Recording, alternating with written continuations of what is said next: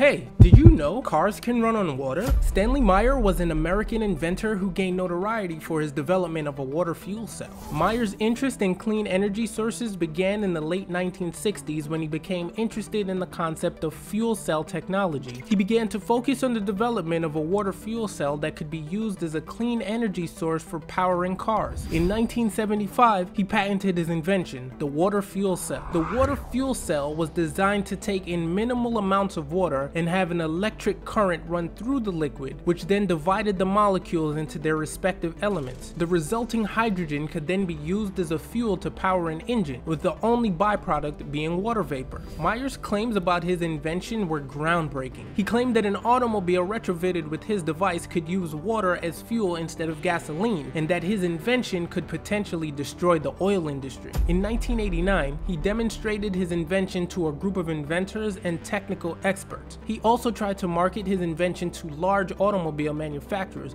but none showed interest. Stanley continued to work on his invention. However, his claims were met with skepticism, and in 1996, an Ohio court found his claims to be fraudulent. Despite the skepticism, Stanley Meyer continued to work on his invention. In 1998, Stanley Meyer died suddenly while dining at a restaurant. The official cause of death was listed as a brain aneurysm. In recent years, there has also been a renewed interest in alternative energy sources, and some car manufacturers have begun to invest in the development of similar technology and fuels.